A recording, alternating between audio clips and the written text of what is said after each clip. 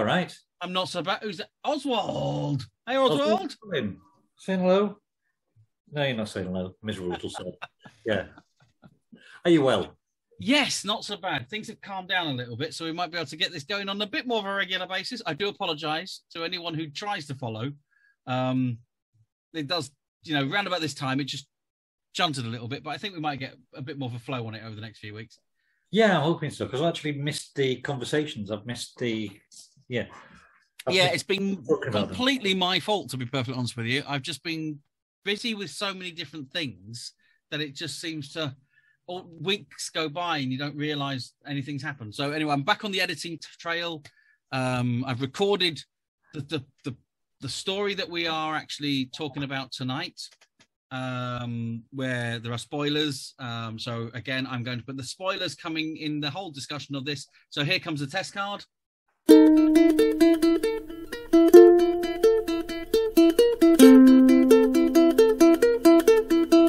And if you're still listening to us now, we're going to spoil the fuck out of this thing. Okay.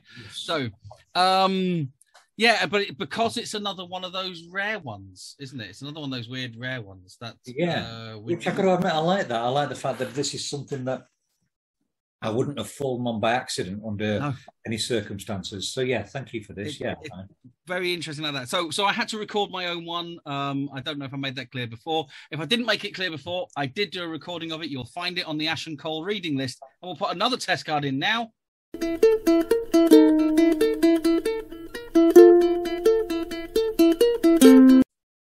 And now we're back. And so 2 test cards so you have no excuses now. No excuses at all. Right, but it's there. It's on the reading list. I quite like that reading. Have you had a look at the reading list? What I did? No, I haven't. No. Right, because we read all these short stories. Yeah, and we always find something on YouTube. And there's been 2 now that we haven't found, so we've recorded our own version of it. I have seen it. Yes. Yeah. Yes. I found all of them and put them on a reading list. It's a playlist on the channel. Brilliant. Yes. There. What a resource. It really is, yeah. And some of them are just so unput down. Some of them are junk. Some of them are stories to which, I wouldn't listen to it with stolen ears. But right now on that list, there are 40 stories because there's one I'm not allowed to do because that's the contemporary one we did.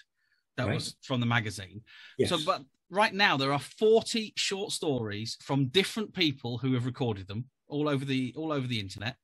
And we of every story we've covered so far. So that list is now going to continue to grow. So keep a lookout for that one.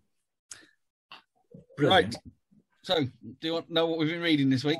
What were we reading this week, Colin? Great tongue twister that, isn't it? This week I've been making Ash read Twilight, but this one by Majorie Bowen. And I've been thinking about this synopsis. I really have been thinking very hard about this synopsis. And the only way that I could really think about describing it is it's a fictional account of Lucrezia Borgia. And please excuse my pronunciations because they're all over this. Lucrezia Borgia, who is a genuine historical figure, who was the daughter of a pope, the Borgia Pope.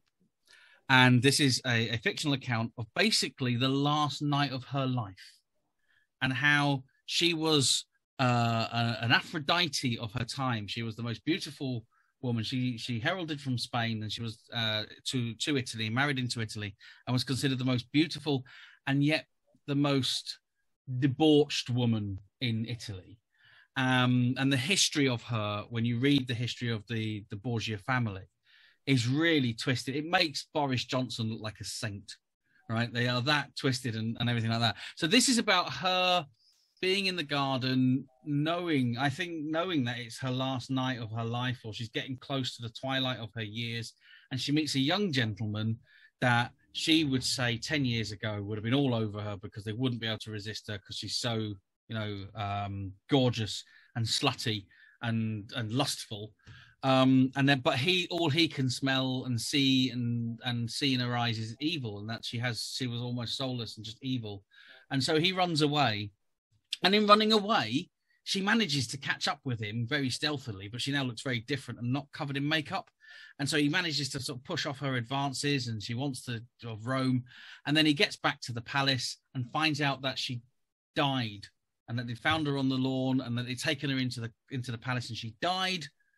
And so at the time when he was being chased, she was actually in the bed dying, and she died before she was able to take the bread of her last confession and ceremonial thing from the Catholics. Yes. Yeah, which a name I can't remember, but anyway, not mass. She couldn't take the bread of the mass, and so and that's where it just ended. It ended in a very odd way with the last line by going, "That's not what she was thinking about 10 minutes ago." But we'll discuss that in a little bit. But that's the basic story of this woman in the twilight of her years that used to be just so adored and lusted after, dying. 2 seconds. I need to get. Oh, I thought the telephone was ringing, but yeah, it's been picked up. Right. Okay. Right. Yeah. Not a problem. So that's the synopsis as far as I could really tell. That sounds pretty much like the one that I read. Yes. Yes. Yeah. So what did you think of it? Oh, you're asking tough questions now, aren't you? Right.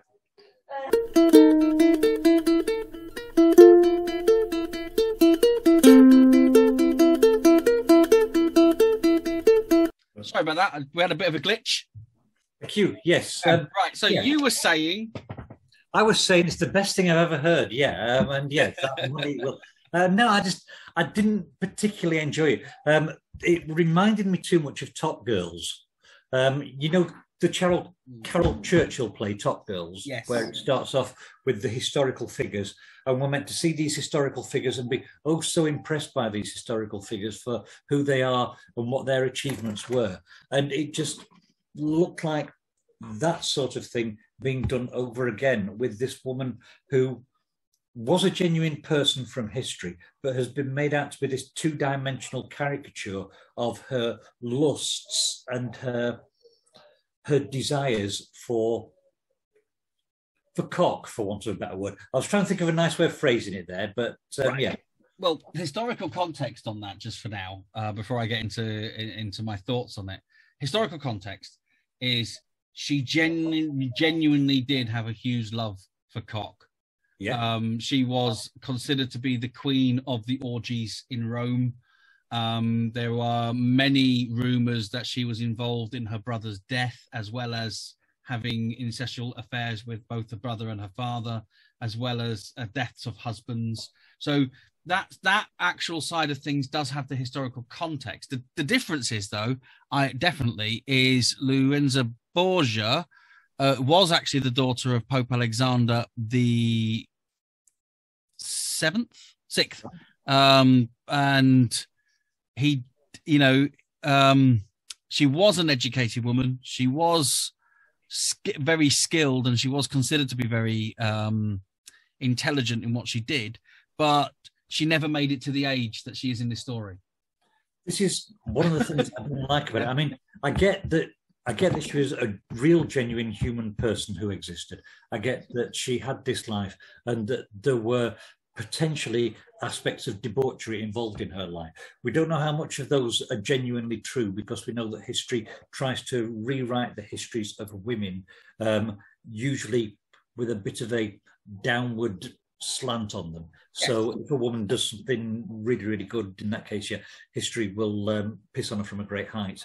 But what I didn't like was the two-dimensionalness of the character that we'd got in the story, where it's just, she's sat there, she's a bitch to her friends, she's a bitch to this guy she wants to get laid from. When she doesn't get the dick off him, in that case, she's even more of a bitch, and then she dies.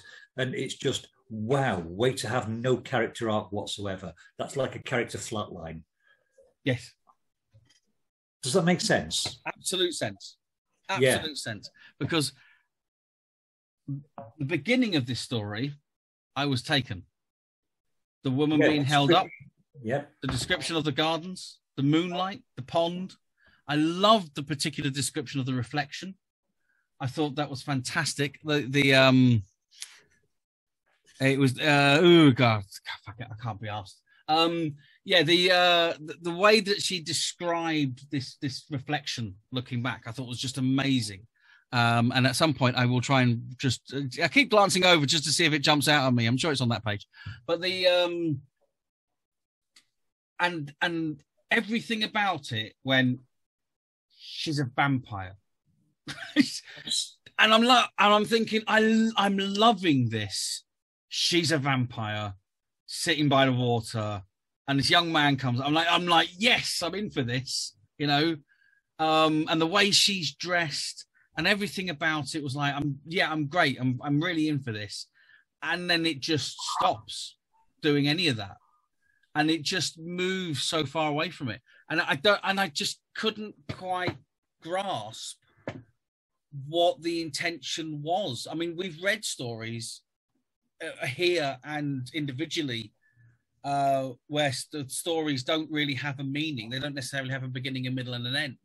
They might be kind of like an on median res type idea, but there's still an idea behind it. There's still a kind of like, oh right, it's the middle of someone's life, but you kind of get it and go, oh right, that, like you say, instead of it being a beginning and an end, it's actually a character piece. So you're getting just this description of a character, and you walk away understanding that character. Here, all the stuff I know about the character, I've had to go off and watch on YouTube or read the footnotes, or there's no understanding at all of, if you didn't read or know any of that historical stuff, it's just like reading a name.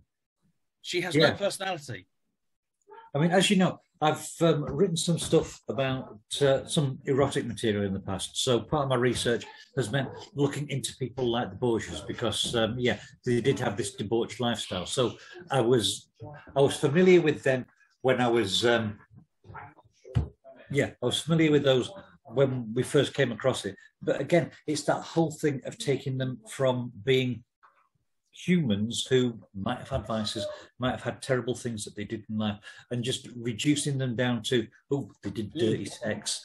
And I, like you, I was thinking there's this vampiric quality, and we need to get this vampiric quality up. That would have saved that story so much, but instead all we got was just a missed opportunity. Yeah, a missed opportunity. They had the strangest ghost I've ever read, I think, in that, because I mean, my theory on ghosts anyway, because you actually wrote it into, and I love that, you actually wrote it into Conversations with Dead Serial Killers. Why do ghosts wear clothes? It makes no sense, and it goes with the whole all ghosts are Victorian as well, doesn't it? There's that kind of argument as well. But here she turns up with plasters on her face. Yeah. It's like, hang on a second. So they found her, they've stripped her, they've cut her up a bit in order to bleed her, and then stuck plasters on her face. And that's the ghost that chases after the young man? Yeah. I don't get it. I think one of my problems, and it goes back to what you were saying before about having a beginning, a middle, and an end. This has got a really, really strong beginning. It's got the end to a different story. Yeah. And I think the middle just sort of like, a middle of just what? A middle of trying to tie the two things together. I mean, one of the things that I did for my PhD was, because I'd broken stories down into the beginning and middle and end for the different super genres, I tried writing a story that starts off in one genre, that's got the middle of another genre, and has got the end of a different one. Right, And it was sort of like, it was a challenge, and to make it cohesive and whole, what I did was I relied on the semantic content rather than so the syntactic stuff went through, so you got the beginning, middle, and end of three different stories, but semantically it was all one constant. Yes. And this didn't have that one constant there. No. And it's not that you have to have that one constant either. When we've read stories, things like The Eyes Have It, for example, was a particular one that, granted, when I first read it, I didn't get, because of the historical stuff around it. It was a lovely parody piece, but when you actually put the historical context on it, it becomes something more. That's great. And then when we read the I Have No Mouth But I Must Scream, I mean, there you have a very very postmodern idea of writing, in that really kind of stretches the conventions of a narrative arc to its limits, and keeps things in a really sort of like, but still keeps things in an entertaining way. Here, it doesn't even read like an experimental piece. And I think that's the part of the problem, is it's not like you set the stall out going, this is now going to challenge you as a reader, because it's not going to conform to the way that you think a story is going to conform. This one starts exactly how you expect that story to start, and it doesn't go off on a tangent. It, like you say, it's almost like a different story completely, just bolted on. It reminded me of an episode of a TV show I once watched, where this guy is trying to prompt an audience. He's sent somebody out into the audience to shout out the questions that are going to feed his gags.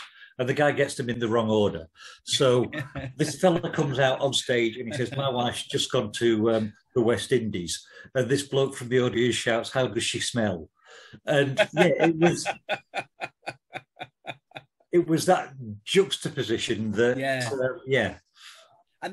And that's a really lovely analogy for it, actually, because there's a number of ways that this story could have gone where it would have been brilliant, to be perfectly honest with you. One is because it's also like the metaphor of the wood, the dark wood that they go into. Yeah. It's in the wrong place. It's just, it comes in the wrong place when that's not the moment that it needed to be in.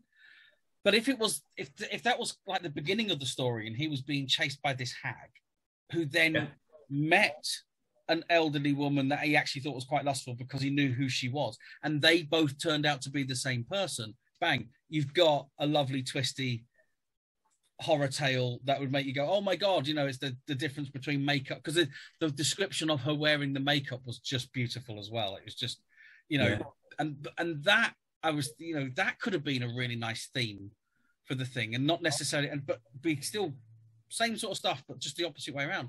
The other one is where if she turned up as the younger version of herself, as the ghost, luring the man to his death. So he's met her, realizes she's evil, runs away, then meets a younger version of herself, nearly dies, gets back, and then actually finds out that she died. And that's when the younger version, and then that's where you put the two and two together.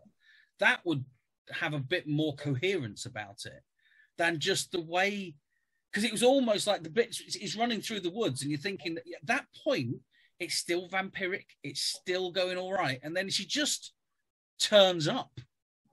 And it's almost like the whole thing just explodes at that point into the, almost like it's like Bowen herself just went, fuck it.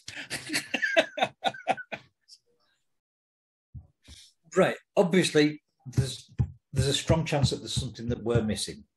We are both sort of like, we have got white privilege. We are males. We are not from the 1930s, whereas Bowen wasn't male and did live in the 1930s. Perhaps there's something from that time period that we're missing. Perhaps there's something. I'm going to actually say is I'm not going to knock Bowen herself in the same way that we didn't knock Charles Dickens and all that sort of stuff. As a writer, she is immense. Yeah. She has got collections. These short stories that this one comes from a whole collection that she called her Twilight series. And I get from what I've seen in a couple of the others is that quite a lot of the time they are just kind of stories that pit her off. They are just a kind of like spooky idea rather than a whole coherent story. And I don't mind that, to be perfectly honest with you. I think that works in a really nice way as well, in that kind of almost Black Mirror, tales from the unexpected, kind of way. And that's how this feels like it was going. It's just, like you say, it's almost like it's a different ending. Don't you find, though, that things like Black Mirror and Tales of the Unexpected did have a strong narrative structure? They sort of like started off, you knew who the villains were, you knew where they were sort of like meeting the inevitable outcome and fate that they were going to get. Whereas this one didn't have that particular structure. I mean, I get what you're saying, and I do like the idea of them being sort of like short, descriptive pieces that are just more mood than narrative. Yes. But this one, it doesn't quite work because of that end, I think. I think, like I say, if you just change the way that she turns up, yeah, you can. The rest of it still works. It's not that there isn't something there. Is it the rest of it gets destroyed by what happens? And that's the problem with it, because say the opening section of this and going into the woods, her descriptive powers are immense. They are just incredible. And I could read that and keep reading that. But it's that, we've said it before with some of the others. I mean, let's be completely fair here. When we spoke about M.R. James, who is a master of the ghost story, we did complain twice. We complained about his endings and the way that he ended. These stories just seem to pitter off rather than have that kind of strong idea to leave you with. And it feels like that here. It's almost like the idea of finding out that the woman in the woods is the woman that you met previously and she's now died. That should have had so much impact about it. But the choice of using her as this old, haggard, plaster-faced woman, I think, is where it falls apart. It's the choice of the antagonist at that moment in Act 3. I think, I fully agree with you. I think that's where it's falling down. I'm wondering if we look at what was happening in the 1930s, you've got sort of like, obviously, there's fear of the impending war that's coming up. So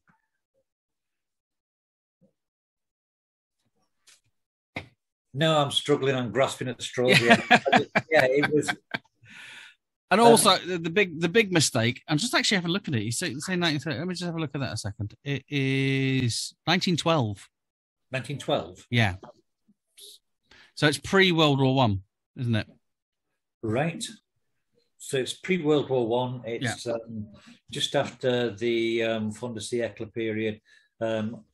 You've got an awful lot of things going on where people were afraid of disease, where people were afraid of the fragility of life, where women didn't have autonomy. So, all of these things do come into play within there. The fact that the young man is the powerful hero, but the real central character in the story is this frail, vulnerable, elderly, dying old woman. That used to be a force of nature. Yes, and I think that's where part of it is kind of playing. So that maybe we're looking at a couple of mistakes there. How we wouldn't do it nowadays. One is the sudden flip of the character, just in the old woman, and the historical context. If we didn't have the historical context of Lucrenza, would we be as critical of the way her character is written? Do you think also the fact that, and this is not me trying to insult you, but do you think that because we are relatively irreligious, that we don't sort of like see the fact that she didn't get that final sacrament as being the, oh my God, imagine she got to that stage and she didn't get that? I see that bit I did get. What really upset me at the end wasn't actually that. I'll come back to read that. What really upset me at the end was coming down to the last line. They carried her in from the garden an hour ago. They bled and plastered her, but she died before she could swallow the wafer. Open bracket, hush. She was not thinking of holy things, Orsini. Close bracket, 10 minutes ago. And it's almost, that's like a wink to the audience. Yeah. And that's the bit I didn't like. If you had that kind of, and before she swallowed the wafer, that suddenly gets, I like that because, I do understand the abolition of sin, which is something she talks about. But then adding that kind of Orsini going, but she wasn't thinking about that, was she, eh? Wasn't wafer she was into swallowing, no. Oh, no, eh? Yeah, and that's what I mean. It is that again, and we've had this quite a few times, and I think we have this a lot with contemporary writers as well. Is sometimes I think you can write yourself into a cul-de-sac, and they're just throwing things at it to try and get to an ending because it needs to be published or it needs to go in a book, or you find it's been found in a drawer as a half piece, as a piece that was just trying something out. And you think, oh, I'll put that in this publication to, because you needed to get a collection of short stories out. and it not really being, you know, I suppose nowadays it'd be the editors, wouldn't it, that are supposed to sort that out and go back and go, rewrite this. This is not working. Yeah, that's putting a hell of an onus on the editor, though, isn't it? But I think that's what a lot of editors are supposed to do. They're supposed to sort of like sit there, not rewrite it, but to actually go back to the writer and go, you can do better than this, surely. Yeah. You know, and I always say that is sometimes like, it's like Dan Brown for me. I know it's cheap. It's a cheap shot to have a go at Dan Brown. And I think a lot of the way that a lot of people have a go at Dan Brown is a cheap shot. But I actually think the biggest problem is he has a weak editor. He has an editor that doesn't want to upset him. So there's a lot of things in his books that wouldn't be there with a strong editor. Yeah. And so, you know, that and it's not changing his writing. It's almost like going, you do not need to describe this person 3 times in one chapter, you know, things like that. And that's where it gets the reputation from, I think. But with this one, and it does. I mean, how do you start? How do you get this? I mean, this is just incredible, isn't it? The pool was shaped. This pool was spread with thick vines, blah blah blah, to get through the surface of the water. In between the sky was reflected placidly, and the Duchess looked down at the counterfeit of her face as clearly giving as in a hand mirror. It was no longer a young face. Beauty was painted on it skillfully, false red, false white, bleached hair, curling, dyed, faded eyes, darkened on brow and lash, lips glistening with red ointment. I mean, that's wonderful. It really is, isn't it? That's really brilliant. Yeah, that is wonderful. If I could ever write a paragraph like that, I would be very, very happy indeed. What a choice of words.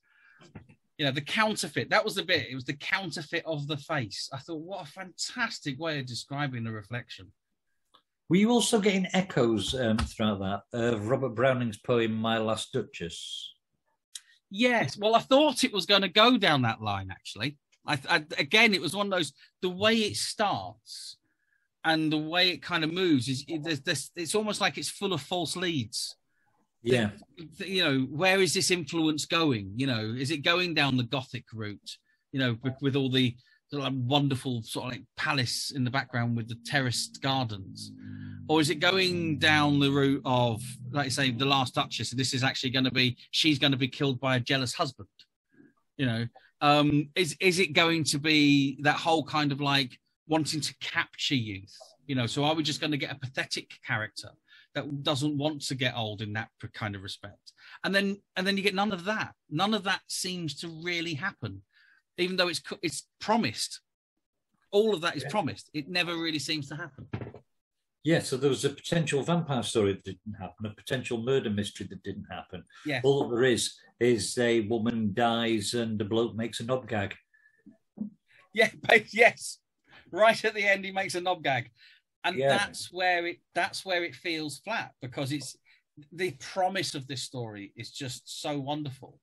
And like I say, even running through the woods, as soon as the old version of her turns up, the pace quickens to an almost mind-bending speed, just to rush. It's like a race to the end at that point. And it's I think I'd rather if the old woman turned up and it never explained it was her until one little piece of evidence that showed it. Yeah. Yeah. Anything would. I mean, it wasn't bad. It was just disappointing. Is that fair? This is exactly what we said with The Signalman, isn't it? Yeah. It's not. And actually, now I've just said those words, you can almost say that this suffers in the same way that The Signalman suffers. It's beautifully written, but the characters are two-dimensional. Yeah. And it just doesn't have a heart. And I mean, I've got nothing against two-dimensional characters. There's a time and a place for them. I mean, with what Forster said about flat characters and round characters, there is definitely a place for flat characters. But if you're going to have flat characters, you need a lot more story than we had there. And there wasn't a lot of, there wasn't a lot of story there. No. But what an example of description. And I would say, from a creative point of view, that again, this is sometimes where I talk about things being test pieces, because that's how it feels at the end of the day. It feels like a piece where someone's sat down, like Dracula's Guest felt for me, where he's just playing with an idea, just seeing how a character sits within a scene, you know, because the whole scene of sitting by the pond is just so beautifully written. You know that was everything. That whole scene of sitting by the pond was everything about the story. And it's almost like she just wanted to write that scene and see where it goes. And it didn't really go anywhere, but that scene existed in that respect. And maybe this is why this one was a hard one to find, because, as I say, there are other Majorie Bowen short stories out there. And I can't remember. This is a nom de plume, by the way. I can't. She does when she's not doing short story writing. I can't remember what her name is, but Betty Swallocks. That was yesterday. But you can have that as a test piece, and I would wholeheartedly recommend anyone who wants to be a short story writer to read this more than The Signal Man, in a way. Though, I mean, the descriptions in The Signal Man were very good, but I would definitely suggest reading this purely from a description point of view. You know, not from a story arc, not from a construction point of view, but for the whole scene where she describes how her and her ladies are dressed is one of the best examples of a visual introduction of a character that I've read. I think, you know, that was on par with the film version of something like Jack Sparrow arriving in the first Pirates movie. It's just, you know, it's just a beautifully constructed introduction of a character. Yeah. But unfortunately, it doesn't continue on the back of that one. But it's definitely worth reading just for that alone. Definitely well worth dipping into, yeah. But at the same time, it's worth dipping into as an experiment. It's not worth dipping into thinking, what's going to really entertain me this evening? Oh, absolutely, yeah. This is This is your legwork because writing and short stories are your life. Yeah. That's what this is. It's not. Yeah, it's like you say. It's not. Oh, what picking up a film. This is watching those hard movies. I was trying to think of one. To me, it's like watching something like Citizen Kane. It's watching a film that you don't particularly like, but you know it has important bits in it that you're going to use when you're making your own movie.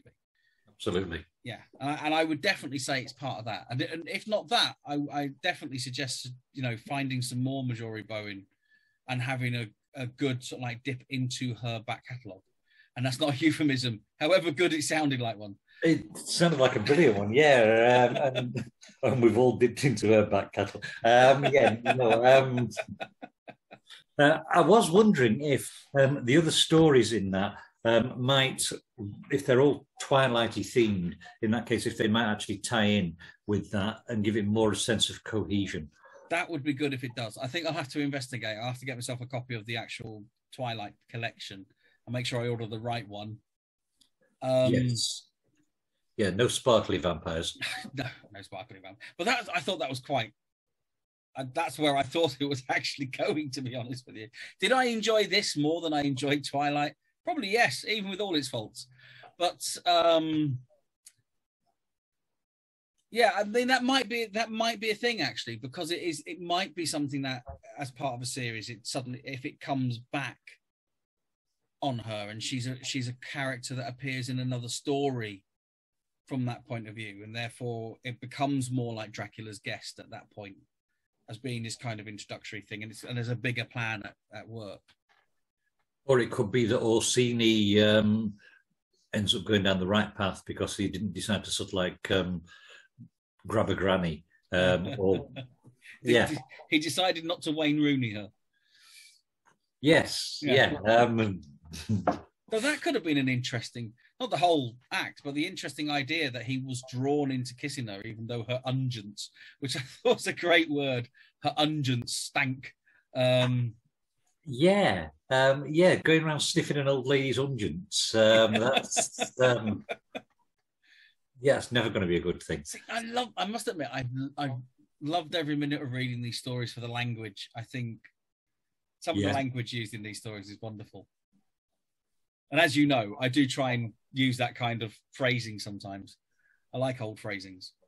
Yeah, they're brilliant, aren't they? I'm picking the next story, aren't I? You are. So let's just finish off on this one. We're going to say, have a read of it as a curiosity.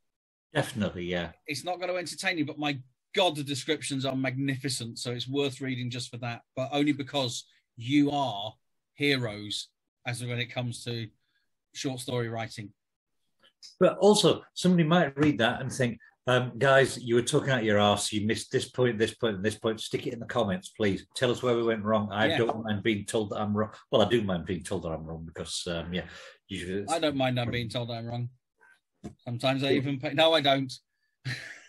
But Right. If you think we're wrong in that case, tell us, please. So, what are we reading next week, Ash? We're reading At the Mountains of Madness, H.P. Lovecraft. I know I'm predictable. I know, it's just... Doesn't matter. Yeah. At the Mountains of... Yeah, wow. I mean, there's going to be a lot to discuss because I will say, yes, okay, we could definitely read that. As long as part of the discussion is going to be some of the adaptations of that story. Because I think there's in particular a John Carpenter film that was superb, and a Doctor Strange movie that didn't kind of go there. It was just a title. Perfect. Yes. Yeah. But that's great. I am so looking forward to that one. I know H.P. Lovecraft is going to form such a major part of my academic future. H.P. Lovecraft is. I know it is. Yes. Him and H.G. Wells. Is it the H initial that you're liking it? Or H from Steps? Is he going to be part of this as well? Well, as long as he's got a second initial and then a lovely last name. So I've got Wells and Lovecraft. I think they're just great names. Nope, his name was Ian Watkins. Really? Whoa. Yeah. No wonder he likes being called H. Yes, I'll send you the song. Put it in the comments, Ash. Just put a link in the comments. I will do, yeah. One of my favourites, yeah. Well, that's brilliant. Well, thank you so much for the discussion tonight. I hope you all enjoyed it. Likes, bells, other kind of YouTube crap. Yes, please. Yeah, absolutely. Right. Yes. See you later. Bye.